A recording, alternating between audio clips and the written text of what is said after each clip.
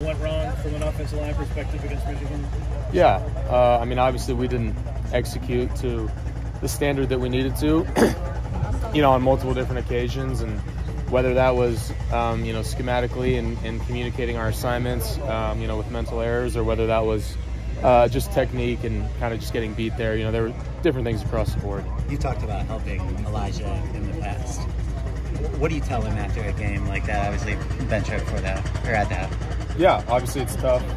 It's tough to be a young offensive lineman in that situation.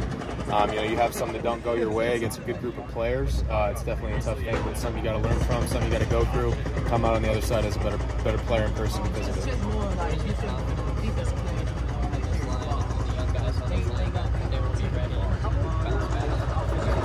Yeah, I mean, the confidence has got to come from our preparation. So it's got to come from another great week of practice, and I thought we prepared well. And obviously, we didn't play well on game day, but it comes back to this practice with, it's habits that we've got to learn and develop on this field, and things that we just got to learn in the meeting room and out on the field. Was communication tough at all, given kind of the level of noise there? Did that play a factor? I think at some points, that's just kind of a given with some road environments like that. I thought overall our communication was good, but certainly it can be better in some ways. Let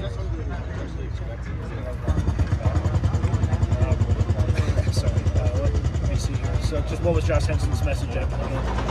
Yeah, I mean, obviously, kind of like I said earlier, we just didn't execute to the standard that we needed to in our room, for this offense and for this team. So it's just going back and again learning from all those areas, like what was it, why were those reasons, what are the things that we need to attack each and every day to get better and to execute better for this team.